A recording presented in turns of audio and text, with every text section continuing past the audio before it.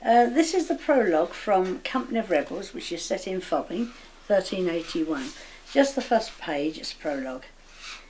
It had been the dream that awoke John Mill, sweat standing cold on his forehead.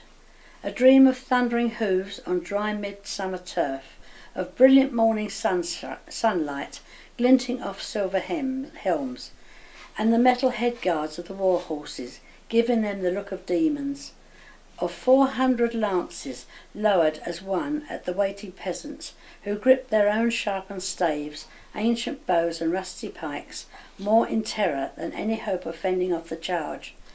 The barricade of chained farm carts being swept aside like chaff in the wind, as the destriers seemed to fly on wings over the heads of the rebels. The knights leaning low, iron gauntlets wielding double-edged swords, as deft as if scything through wheat, peasant blood splattering the gleaming armour of well-trained men. John Mill felt the lance bite into the small of his back, saw the war horse above him, its eyes bloodshot behind the sockets of its head guard, glimpsed the eyes of its rider, glowing hatred behind the visor, saw death descending through his own screen.